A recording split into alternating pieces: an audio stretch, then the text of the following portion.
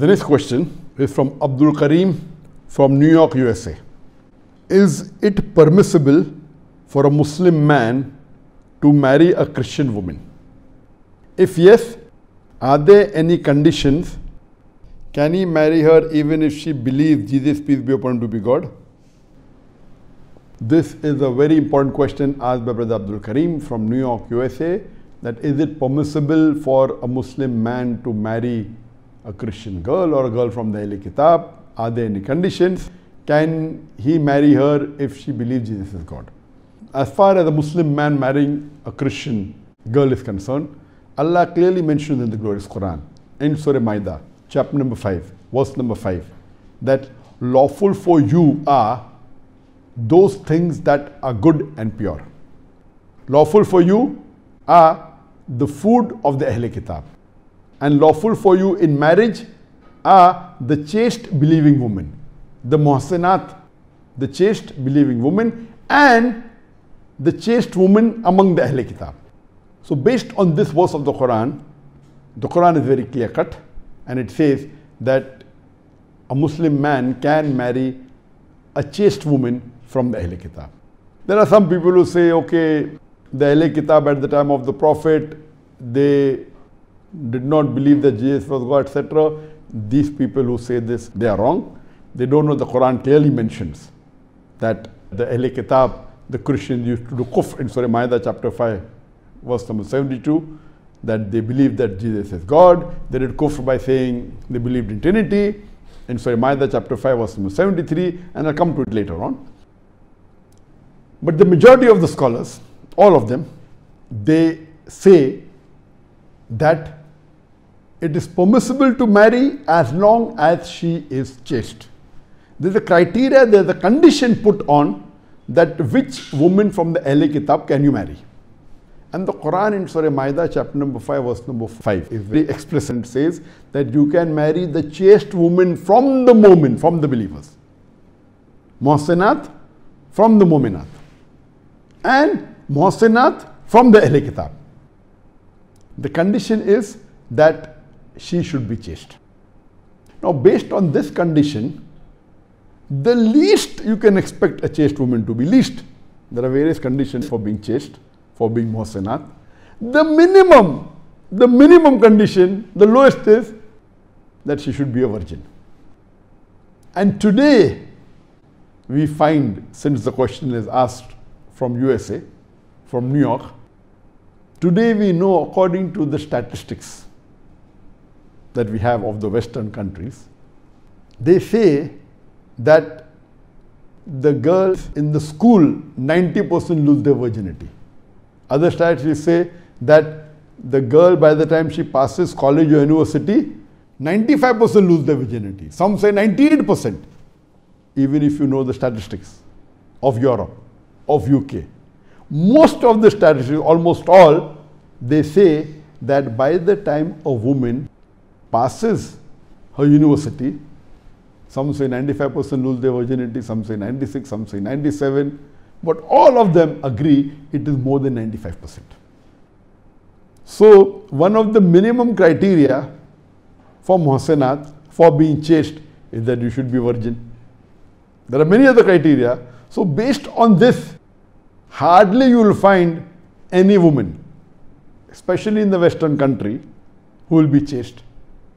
And I was born in Bombay, I lived my life in Bombay, I passed my medical college in Bombay. And I remember that after I passed my medical college, in the early part of the 21st century, in the year 2002 or 2001, there was an AIDS conference in Bombay. And according to the statistics in that conference, we were told that in Bombay, on an average, 70% of the girls lose their virginity before they pass standard 10. And it was shocking to me. Bombay, India is much more conservative than America, than the Western country, and that is talking about 20 years back. So today what we come to know, that in this 21st century, it is very difficult for a woman to remain chaste, especially in the Western countries, and now it's also coming to the Eastern countries. And the scholars, most of them, they discourage. Though it's permissible, but they say they should be chaste. So where will you find a chaste woman from the Ahl Kitab, a chaste Christian woman? And even if you marry, the problem that we see after that is phenomenal. There are high chances that after a Muslim man marries a Christian girl or a Jewish girl, there are high chances that the marriage will not be successful. And we find that the way of dressing differs, the way of eating differs, the way of behavior differs, and imagine the cleanliness is not there. Imagine the Christian woman during menstruation, she may not inform the husband, and we know it's haram to have intercourse during the cycle.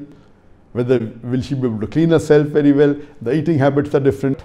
And in Western world, it is quite common that many of the Muslim men, they marry Christian women.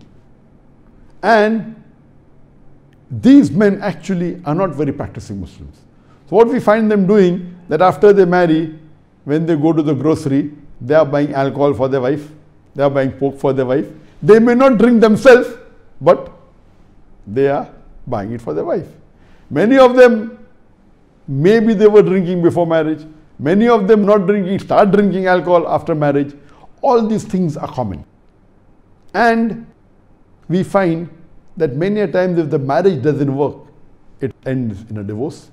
And when there's a divorce, and if you have children, then your Muhammad and your Abdullah and your Abdul Rahman and your Fatima and your Khatija, they are going to church. So I personally, I'll give my view later on, the additional criteria. Most of the scholars, they do not encourage a Muslim man to marry a woman from the Ahl Kitab. It's permissible, but the criteria is she should be Mohsena. And where will you find a Mohsena? And even if you find a Mohsena, there are yet problems. So a person who is a religious Muslim will never venture into this.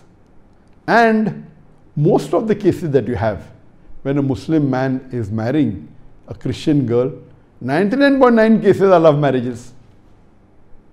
The moment you have girlfriend and boyfriend, it means that you are not chaste.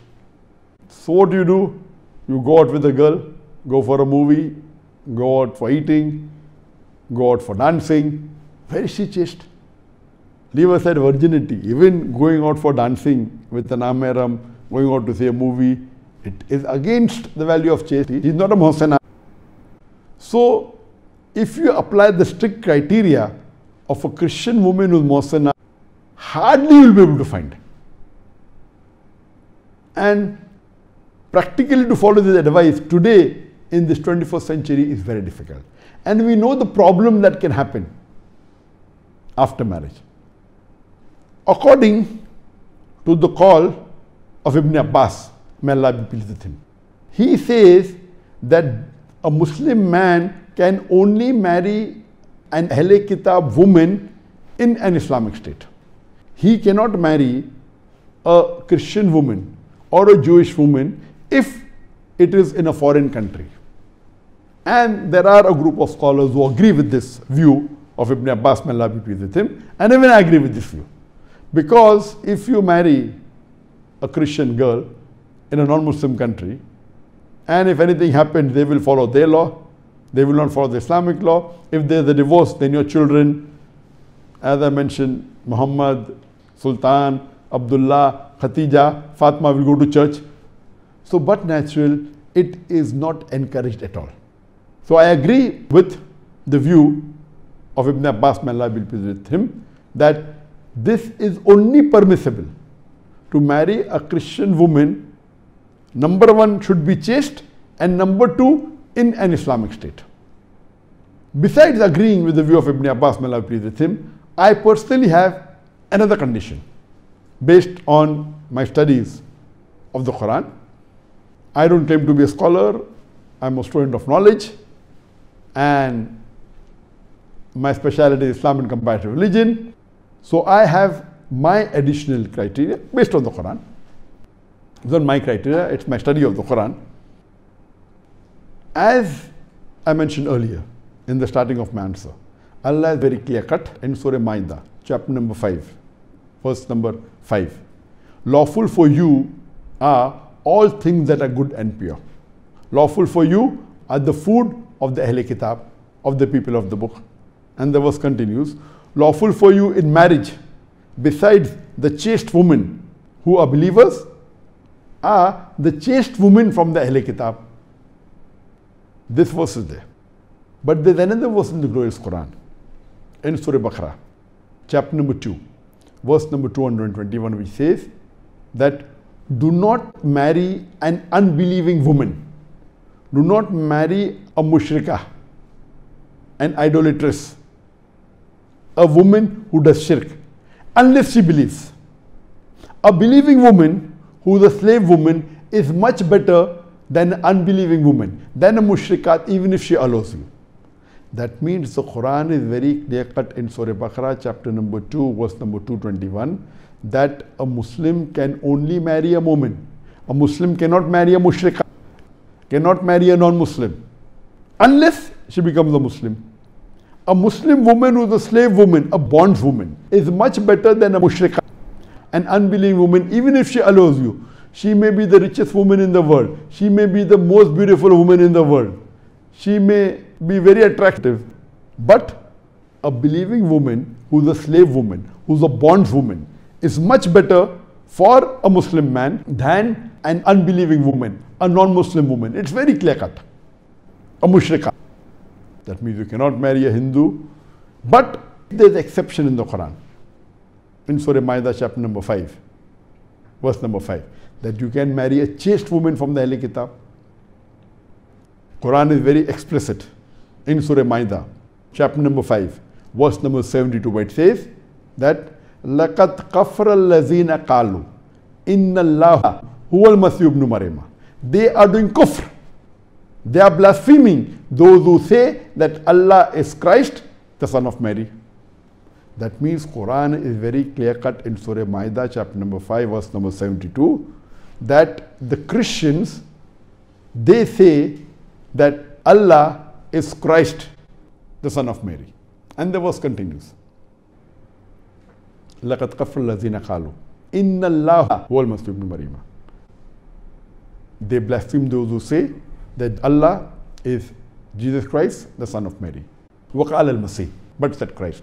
Ya Bani Israel, O children of Israel, U'budullah, worship Allah, Rabbi wa Rabbakum, who's my Lord and your Lord. Innahu may shirk billah. Anyone who associates partners with Allah, faqad harramallahu alayhi al-jannah. Allah will make Jannat haram for him. Wama wahun nar, wama lil-zalimin min ansar. And fire shall be dwelling place, and he shall have no helpers in the hereafter. Here Allah subhanahu wa ta'ala in the Quran is very clear cut, and he says that they are doing kufr, they are blaspheming those who say that Allah is Christ, the son of Mary. But said Christ, Ya Bani Israel, O children of Israel, U'budullah, worship Allah, Rabbi wa Rabbakum, who's my Lord and your Lord. Inno may shirk billah.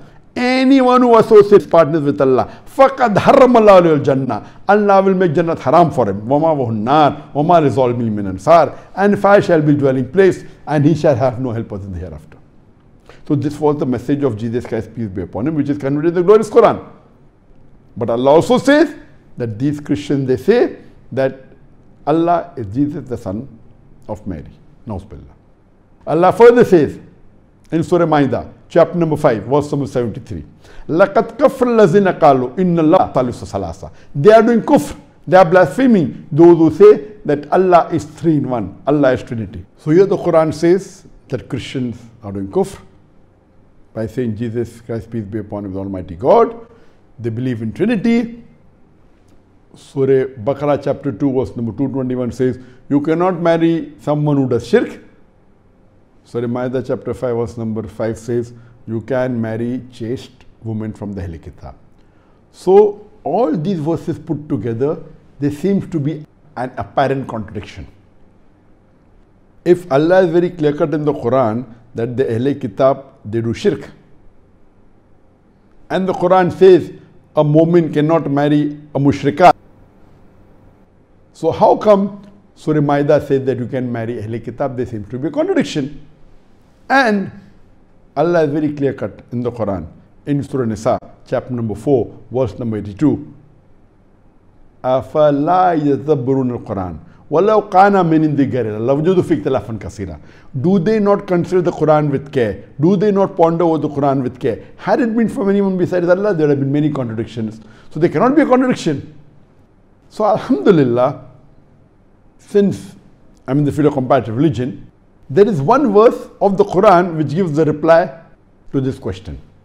Allah says in the Quran in Surah Al-Imran, chapter number 3, verse number 110, which is a very famous verse. Allah says, Kuntum khaira ummatin ukhrijat lin-nas. O ye Muslims, ye are the best of peoples evolved for mankind. Ta'muruna bil ma'rufi wa tanhauna 'anil munkar wa tu'minuna billah. Because we enjoin what is good and we forbid what is wrong and believe in Allah. So this verse of the Quran is a very important verse saying that the Muslim Ummah is the best of the people evolved for mankind. And the reason is because we enjoin what is good and we forbid what is wrong and we believe in Allah. This is a very famous verse, but this is not the complete verse. This is half the verse. The verse continues. وَلَوْ آمَنَ أَهْلُ الْكِتَابِ لَكَانَ خَيْرًا لَهُمْ مِنْهُمُ الْمُؤْمِنُونَ وَأَكْثَرُهُمُ الْفَاسِقُونَ.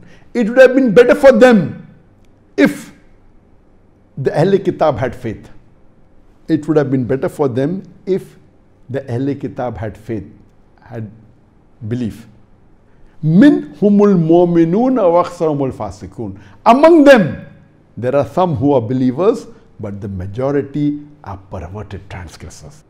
So here in Surah Imran, chapter 3, verse 110, Allah says that among the Ahl Kitab, there are some who are mu'min, but the majority are perverted transgressors. So the one criteria which all the scholars agree is that the woman from the Ahl Kitab should be muhsinat, and there's no doubt about it. Ibn Abbas, may Allah be pleased with him, puts another criteria that the marriage should only be done in a Muslim state, otherwise not valid. I say according to Surah Imran, chapter number 3, verse 110, among the Ahl Kitab there are some who are mu'min. That means they're believers. That means they don't believe that Jesus is God. They don't believe in Trinity. So you can only marry the muhsinat Ahl Kitab, the chaste Ahl Kitab who are mu'min. It will not contradict against the verse of the Quran of Surah Baqarah chapter 2 verse number 221. So according to me, in my humble study, I don't claim to be a scholar, the additional criteria besides the woman being chaste and besides it being in an Islamic state, the third criteria, she should be a Mu'min. That means she should not believe that Jesus is God, she should not believe in Trinity. And at the time of the Prophet, there were such people. The example is Warqa bin Nawfal, who was the cousin of Hazrat Khadija, may Allah be pleased with her. And he was a Mu'min. He was a Christian, but he was a Mu'min. That's the reason you find that there are very few Sahabas. It's permissible. I'm not saying it's haram, but there are criteria that Ahl Kitab woman, the Christian or Jewish woman, should be muhsinat, should be chaste, should be in an Islamic state, and should be Mu'min. She should not do shirk. That's the reason. There are very few Sahabas, I think. Hudayfa, may Allah be pleased with him. Talha ibn Ubaydullah, may Allah be pleased with him. Very few Sahaba who had wives from the Ahl Kitab.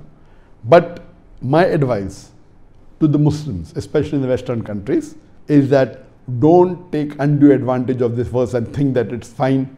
This verse is very explicit that she should be a muhsin, a chaste woman. To get chaste woman is extremely difficult.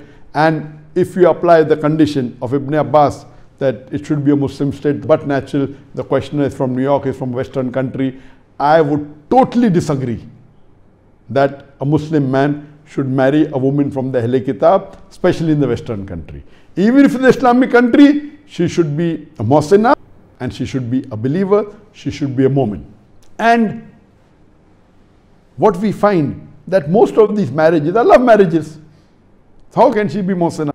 Okay, if you find a woman who was a Christian woman who accepted Islam because she liked Islam, no problem. Someone who accepts Islam and she's a revert, and then you marry, no problem. But you get into love with her, you go to college together, or you go to a university together, or you're working together, and then you fall in love, and then you say that Islam allows, and then you may go to a Qadi and maybe say the Shahada for namesake, this is only plastic surgery. There are high chances that your children, your Muhammad, your Abdullah, your Fatima, your Khadija will go to church. I totally disagree.